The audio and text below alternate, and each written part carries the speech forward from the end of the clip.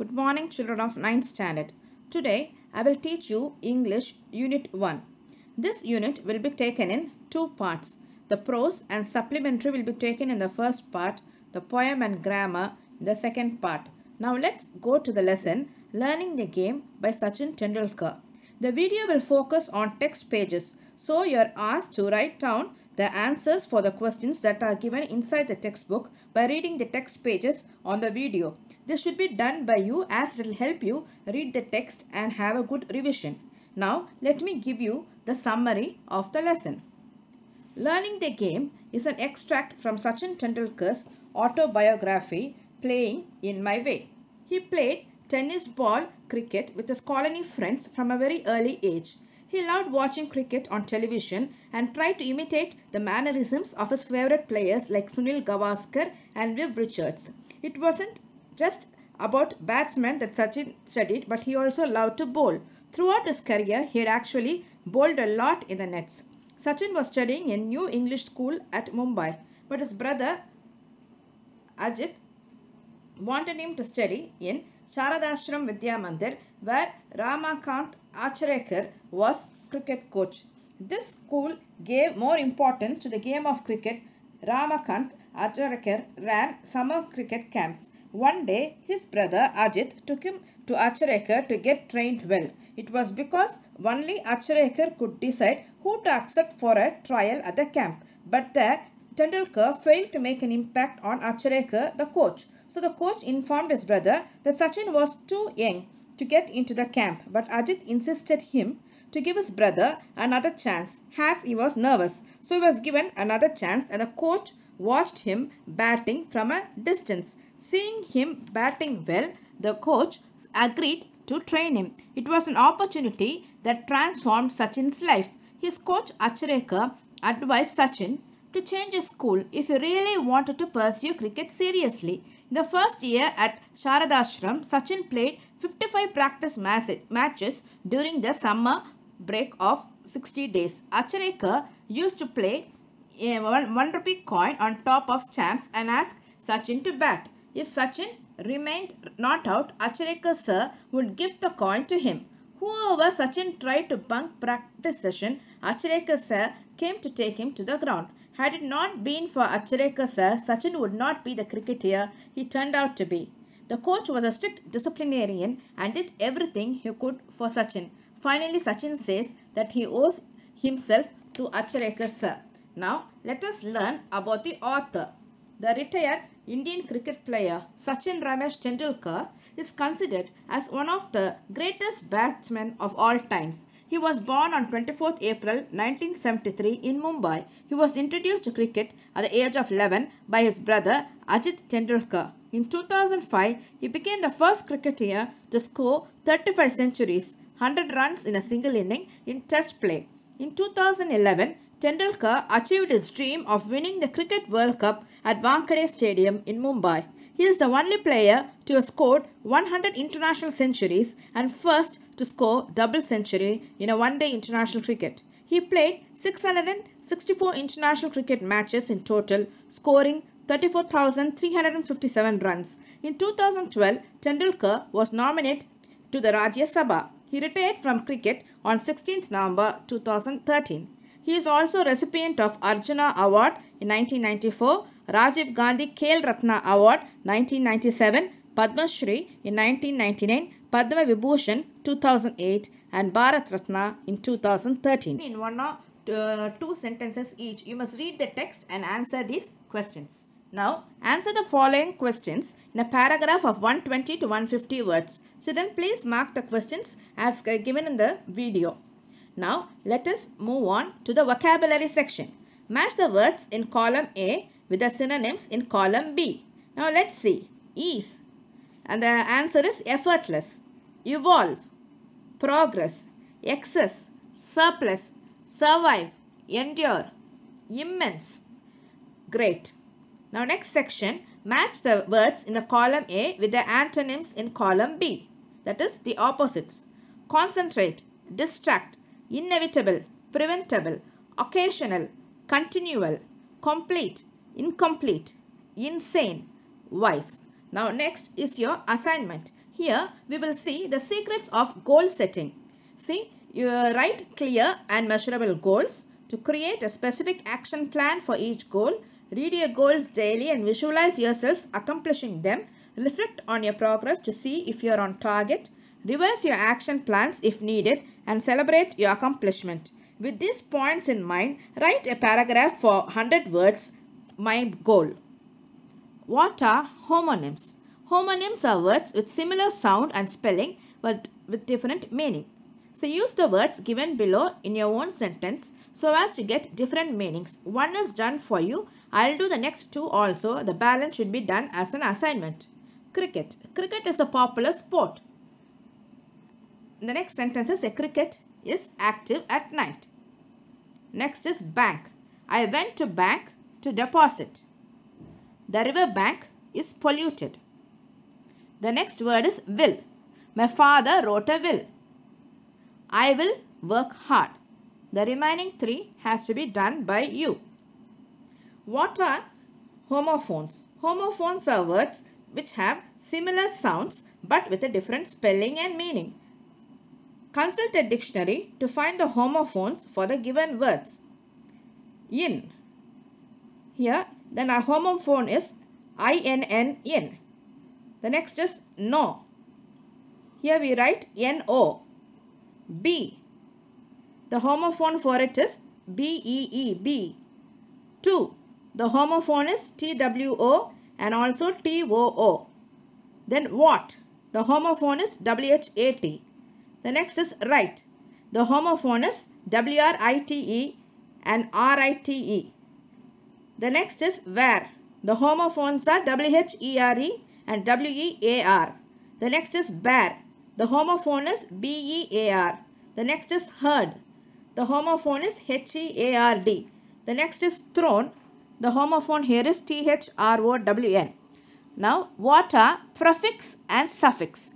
Prefix are added to the beginning of a root word while suffix are added at the end. Look at the prefixes and suffixes given and frame two new words for each one of them. One is done for you. I will do one more. The rest is assignment. Sub. Word one is subway, subconscious. Uncertain, unclear. Please do the remaining as the assignment. The next is suffix. ly, suddenly, happily. or, inventor, distributor. The remaining should be done as an assignment.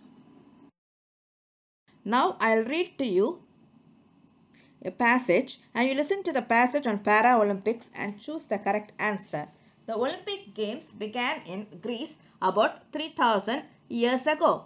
All was stopped for the Olympics in those days. The discus and pentathlon began in these early Olympic Games. In 394, the Romans stopped the Greek Olympic Games because they didn't like them. In 1896, a Frenchman, Pierre de Coubertin, began the Olympic Games again. These days, Olympic Games usually happen every 4 years. But how did Paralympics for disabled begin? In 1940, Sir Ludwig Guttmann was a doctor at the Stoke Maryville Hospital in England. At the hospital, there were many disabled soldiers from World War II and Guttmann wanted the soldiers to get better by doing sports. Paralympics are younger than Olympics, but they are getting bigger all the time. The first two Paralympic Games happened in Rome in 1960. 400 disabled athletes from 23 different countries came to these games. At being Paralympics in 2008, there were 4,000 disabled athletes from 144 countries. These days, these Paralympic Games every 4 years, and because it's easier for Paralympic athletes to stay in Olympic hotels and to run in Olympic stadium, the Paralympics usually happen in Olympic cities. 2. Thinking of swimming with only one leg against people with two legs. Think of swimming with artificial legs. Think of playing basketball in a wheelchair. Disabled people can do some wonderful things. Now, let me read the passage and choose the correct answer. The Paralympic Games are for children, the disabled people, women. The correct answer is disabled people. The Paralympic Games usually happen in Greece every 4 years after Olympic Games. Every 4 years. The first two Paralympic Games happened in Rome in 1960, 1952, 1848, 1960. In 394 BCE, Dash stopped the Greek Olympic Games because they didn't like them, the Romans. Dash was a doctor at the Stoke Marable Hospital in England, Sir Ludwig Guttmann. Now, prepare a speech in about 80 to 100 words for the morning assembly, stressing the importance of games and sports in ensuring a healthy body and mind. Children, please do this as an assignment. Your friend who lives in a town or city has won a championship trophy in the recent sports meet. Write a letter congratulating him or her. Next is collect information from newspaper, magazines, periodicals and books about any two famous sportswomen, preparing their profiles using the following format. One is already done for you. You will have to do the next assignment using Deepika Pallikal. The assignment regarding Saina Nehwal has already been done for you. Now creative writing. Write an article comparing two sportswomen and do it as an assignment. Now let us talk about reading. Folk culture and folklore of Tamil Nadu. Tamil Nadu is deeply rooted in great tradition of folk arts and crafts which display the customs, skills that have come down from generations. Tamil Nadu has great aesthetic values and melody from the region. Now let us see some of the folk arts. First is Karagatam. It is a popular folk dance of Tamil Nadu which involves balancing a pot on a head to the musical accompaniment. The Karagam pots are decorated with cones of flower arrangement topped by a paper parrot. The parrot swings as the dancer swings along. Next is Kavadi Attam. It is one of the predominant folk dances of Tamil Nadu. When the ancient Tamils went on pilgrimage, they used to carry offerings tied on the end of a long stick, balanced on their shoulders. A kavadi is made of bamboo strips and a light pole. To lessen the boredom of long travel, they sing and dance in praise of God. Next is Poikal Gudarayatam. Here they use a dummy figure of a horse on his or her hips. This folk dance needs a lot of training and skill. Next is Parayatam. It is a special type of dance in Tamil culture in which the performers beat the parai and dance to the rhythm. In olden days, the parai was used for multiple reasons, ranging from warning people about upcoming war, requesting civilians to leave the battlefield, announcing victory or defeat, stopping a breach of a water body, gathering farmers for farming, warning wild animals about human presence during festivals, weddings, celebrations, and worship of nature, and so on. The next is Bommalatam or puppetry. It's held in rural areas of Tamil Nadu during festivals and fairs. Skilled puppeteers manipulate the puppet with strings or wires. They stand behind a screen. The puppets are held in front. The puppetry depicts story mainly from the Puranas, epics and folklore. The next is Therukuthu is usually conducted during village festivals in the months of Adi and Panguni. Therukuthu is performed on the streets and in open air. In this dance form, makeup and costumes are considered very important. Next is Silambatam. It's a martial art form practiced from the days of the Tamil kings. It has metamorphosed into a non-violent form of folk dance, adding to the stepping styles into the dance to the measure of time. This martial art form also teaches the performer the methods of self-defense. Now next, let us see what is an anagram. An anagram is a word or a phrase formed by rearranging the letters of a different word or phrase, typically using all original letters exactly once. See, lemon, you can change it into melon. Now, elbow, it changes into below, B-E-L-O-W. Section changes to notices. Viewer, we can write it as review. Ripples as slipper. Needless as lessened. So, you can work with a partner as an assignment. Pick out two words from the article on folk culture and folklore of Tamil Nadu with which you can form anagrams. Now let us move on to the supplementary section, the envious neighbor. Now let me give you a short summary of this Japanese folk tale. A honest man lived with his wife. They had a pet dog which they used to feed with fish and tidbit from their own kitchen. One day, when the couple went to work in their garden, the dog stopped at a place and started to bark.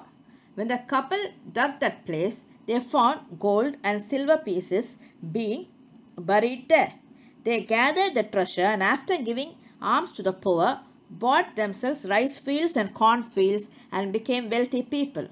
The neighbors, who were stingy old couple, envied them and borrowed the dog to see if they could find any treasure with the help of the dog. They led the dog out into the garden. It walked along the garden without any barking for a long time. At last the dog stopped at a certain spot and began to sniff. They hastily dug out the spot and found only dirt and nasty things. Furious at being disappointed, the old couple killed the dog. When the good old man came to know that his dog was buried at the root of a pine tree, with a heavy heart, he burnt incense and adorned the grave with flowers. That night, the dog appeared to him in his sleep and instructed him to cut down the pine tree where it was buried, make it into a mortar and to use it, thinking of it as if it were a dog itself. The old man did as he was told to do, but when he ground his rice in it, each grain of rice turned into some rich treasure. Seeing this, the wicked couple borrowed the mortar, but as soon as they used it, all the rice turned into filth. So in anger, they broke it and burnt it. One night, the dog appeared again to the old man in his dream, and it told him to sprinkle the ashes of the burnt mortar on withered trees. The trees would revive and bloom with flowers. He obeyed the dog and instructed, bringing the dead trees to life. A certain prince utilized the power and gave him a rich reward. But the envious neighbors got thrashing from the guards of the prince when they tried to do the same act. Finally, when the good old couple heard of this, they sent for the neighbors and gave them a share of their own riches. After this, the wicked people mended their ways and led a good, virtuous life after. Now let us go to the glossary or the synonyms. The highlighted words are the synonyms. Children, you will have to read this.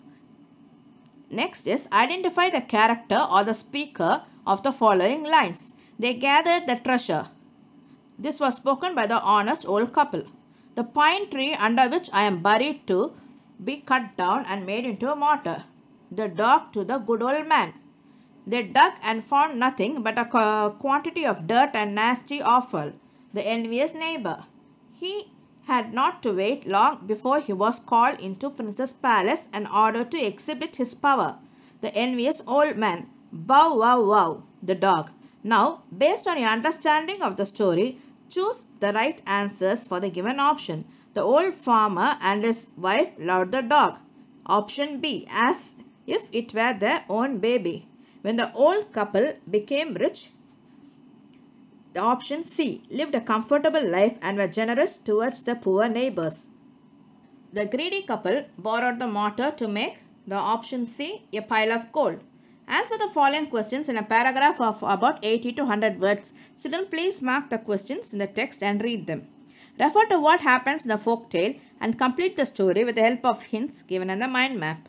There lived a honest man with his wife who had his favorite dog and with its help got a treasure.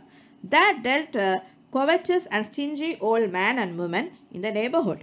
The wicked old couple seized the dog and killed it. They broke the mortar and burnt it. They collected all the ashes that remained and put them in a basket. With this, we have come to the end of the Part 1, Unit 1 English. Please remember your assignments. Marking the question and answers, writing a paragraph for 100 words on my goal, filling up homonyms, prefix and suffix, collecting information on Deepika Pallikal, writing a comparison for 100 words with the information about these two sportswomen, writing anagrams. Stay home, stay safe, stay learnt. Bye-bye.